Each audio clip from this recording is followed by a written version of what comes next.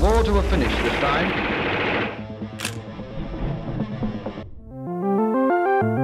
In 1932, the Australian military declared a war on emus, and the crazy part is they kind of lost. These are some of the unfortunate farmers whose wheat crops have been trampled down by hordes of emus. Following World War I, the Australian government clearly felt some kind of obligation to reintegrate their soldiers back into normality. They did this by giving large numbers of them farmland free of charge, and at first glance this seems pretty generous. However, a lot of this land was considered to be agriculturally marginal and heavily affected by drought over the years. The Campion region, where today's story takes place, is no exception to this. Aussies being Aussies, they tried to make the most of what they had over the following years despite the tough conditions, but things were only made harder by the onset of the Great Depression in 1929. The government encouraged these farmers to increase their wheat crops and in return promised subsidies, but they never delivered on their promise. Already at their wits' end, things were only made worse by the arrival of these guys.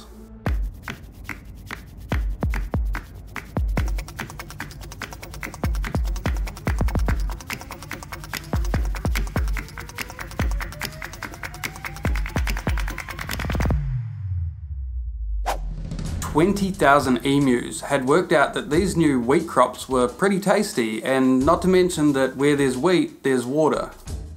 The emus ravaged the farmers' crops, and they also did extensive damage to their fencing, which in turn allowed other pests to further add to the destruction. At this point, they said enough is enough, and a group of the farmers met with the Minister of Defence, Sir George Pearce. Having served in World War I, the farmers were well aware of the destructive power of machine guns, and they requested that they be put to use against the emus.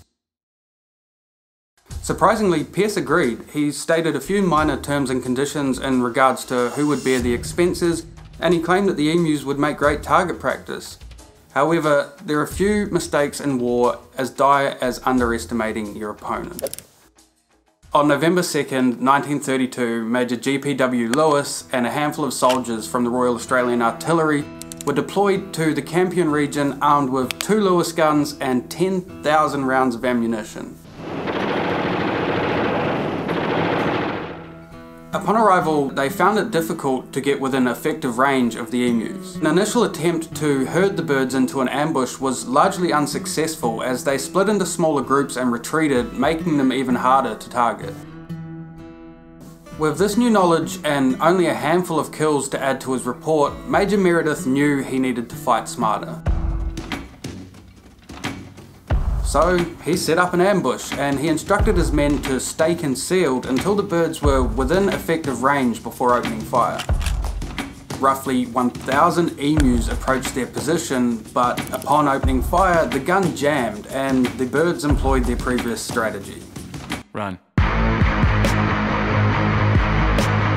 Only 12 emus had been eliminated and there were no further sightings that day.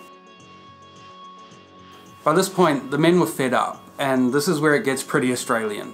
They decided to mount a machine gun to the back of a ute or pickup truck, but this would prove ineffective as the ride was so rough that the gunner was unable to even open fire. The local media was now all over the failures like a rash, and upon scrutiny from the House of Representatives, Defence Minister Pearce made the call to withdraw Major Meredith and his men from the battlefield.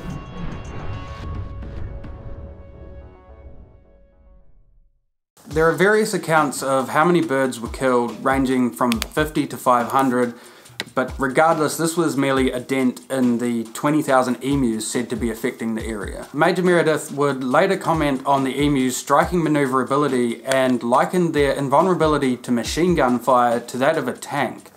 He did, however, mention in his report that his men suffered no casualties. Upon the military's withdrawal, the emus just continued on their warpath, and the farmers once again pleaded for the government's assistance to save what remained of the wheat crops. Major Meredith and his men were redeployed to the Campion region for a further 4 weeks, And although this attempt was far more successful than the first, with nearly 1,000 confirmed kills and over 2,500 reported to be fatally wounded, requests from the farmers to redeploy the military in following years were denied, with the government opting for a bounty system instead, which proved to be very effective, with 57,000 bounties being claimed in just a 6-month period in 1934. Nowadays, exclusion fencing is a large part of the fight to stop these animals from destroying crops, and it's proved to be both effective and economical. And that's pretty much it. That's the story of how Australia lost the war to emus. Obviously this is a bit different to my previous videos, but I'm really enjoying this. This was a lot of fun to make, so I hope you enjoyed it, and I'll see you soon.